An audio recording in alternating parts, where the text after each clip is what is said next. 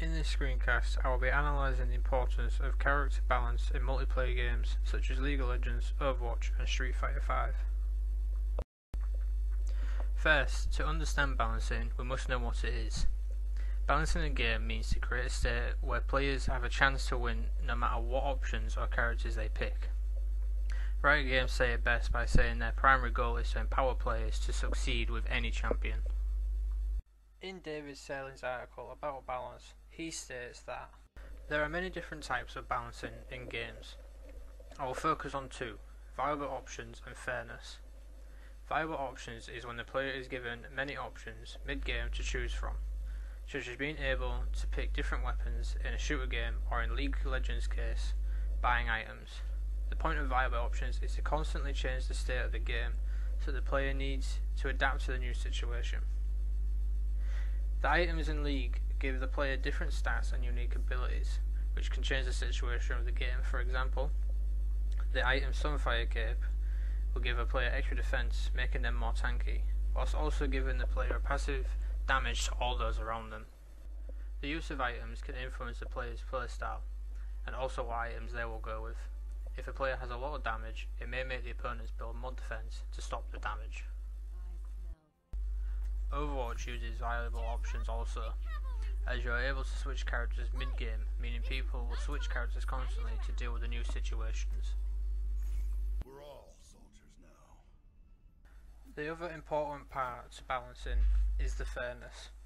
This is when all characters are balanced to be fair, so no character is too strong that they can't lose, and so that no character is too weak that they can't win.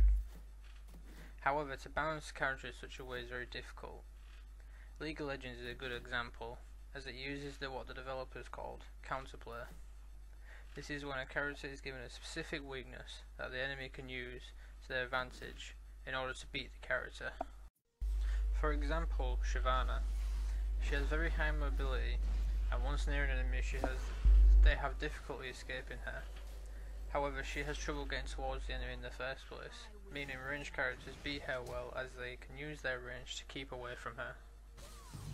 Street Fighter V is not a very balanced game in terms of fairness. This is because the characters are designed very differently for one another, making it very hard to balance them to be fair, whilst also making them unique. This is why the developers add valuable options to the game in order to balance the characters out. The options given to you during the fight are to block, attack, or grab. Get this right and the player will take control of the fight and gain pressure over the other player. This adds a rock paper scissors like aspect to the game. This can change the situation of the game and swing it in one player's favour. However, some characters have moves that can break this system, adding more depth to it, such as fireballs. These moves are projectiles characters can throw. They give them an opening if the enemy is hit. However, it leaves them wide open whilst throwing the projectile.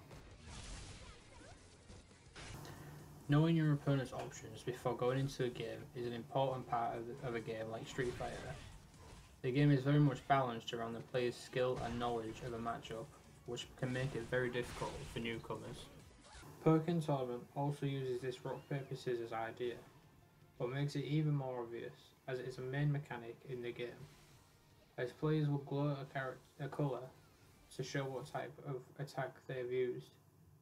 This points out to the player how they were beaten, which they can then learn from and can approach the situation from a different angle.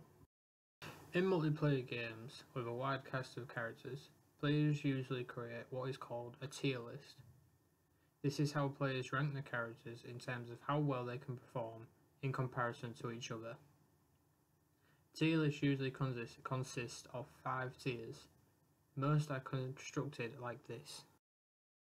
God tier or S tier, meaning that the character is always a good pick and can't lose due to their strength.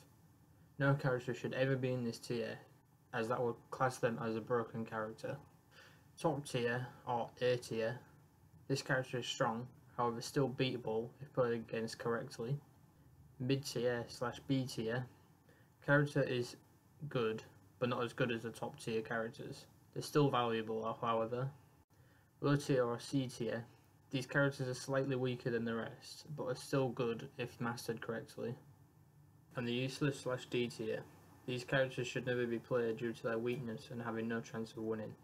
If a character is in this tier, they are in need of a buff.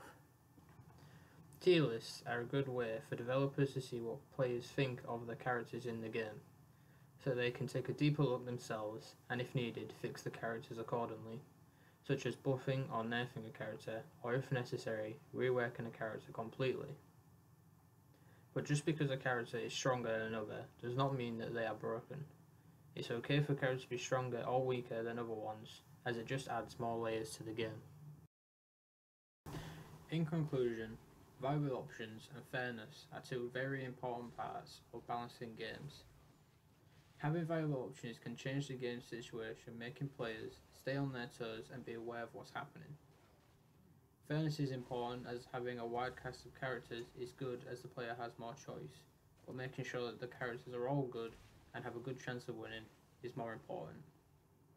Implementing the two types of balance together helps keep the game and the characters fair. Thanks for watching.